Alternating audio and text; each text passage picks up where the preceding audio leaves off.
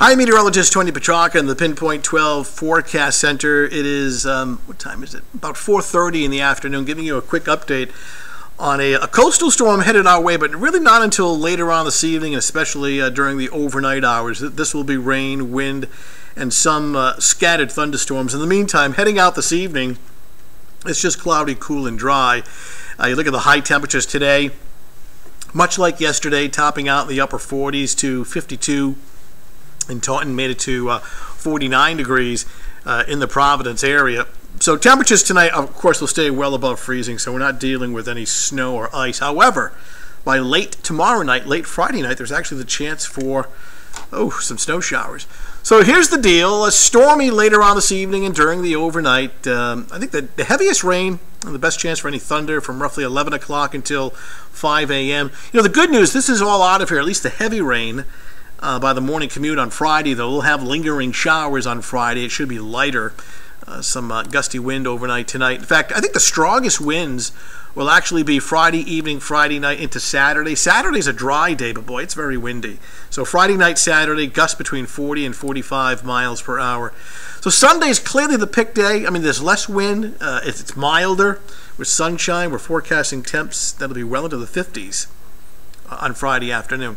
So here's the latest radar as of this taping, as of 4:30, almost 5 o'clock in the afternoon. You see the bulk of the rain is still out towards New York City and points south and west. So area of low pressure storm is along the Delmarva intensifying. Now this is going to track north and east. And quite simply, this will be our heavy rain, some thunder, and some gusty wind during the overnight into the pre-dawn hours, and then ending, at least the heavy precipitation, by, I'm thinking, 5 o'clock in the morning. So the morning commute will be wet, the roads will be wet, but the showers and the rain, the intensity of the rain by the morning commute on Friday should be lighter. These are the temperatures as of late this afternoon, and while it's cool, not cold enough, at least for tonight, for any snow, but it will turn colder Friday night, and we'll see, I think, some snow showers. Let's put this into motion. Starting off now, you see the storm tracking north and east. You see that ribbon of yellow and orange and red. The heavier downpours and even some thunderstorms offshore will start to rotate inland, so late at night after midnight, the rumble of thunder.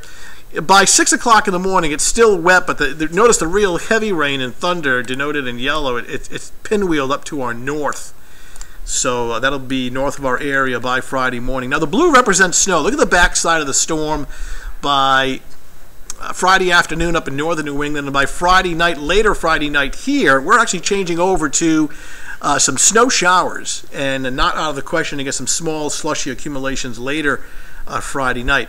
In the meantime, we're getting real close, and we'll track things locally hour by hour. And for this evening, initially we're dry. The precipitation coming in between roughly 10 and midnight. The areas of yellow and red indicating some downpours and thunder. This is about 2 o'clock in the morning. 3 a.m., heavy rain and wind and thunder.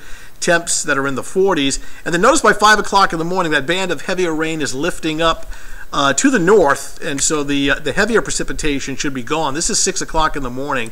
So the morning commute will be wet. Roads are wet, some showers, but not nearly as heavy. As we take you into the afternoon, a bit of a lull, low 40s. The wind starts to pick up. Still keep the umbrella nearby for a passing shower.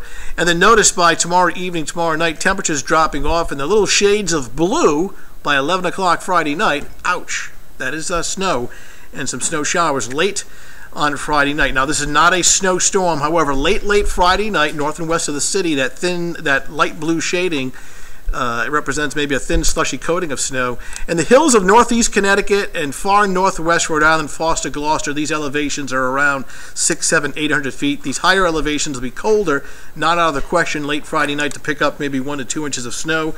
Good news, this time of year the snow has a shelf life of about 3-4 hours. By Saturday, anything that's on the ground will melt. So for this evening, initially dry, and then we'll bring in some of the showers later in the evening, then much heavier rain overnight. Tomorrow morning, heavy rain is gone, but lingering showers continue. Less wind, at least initially. There'll be a lull in the wind Friday morning, 42 to start the day. Chance of a passing shower Friday afternoon, not a lot of rain. Temperatures in the upper 40s, but the wind starts to pick up late day and early evening, and this sets the stage for the old wind machine to really kick in by Friday night and into Saturday. So our threat tracker for tonight is elevated to yellow for obvious reasons: gusty rain, wind, and some isolated thunderstorms.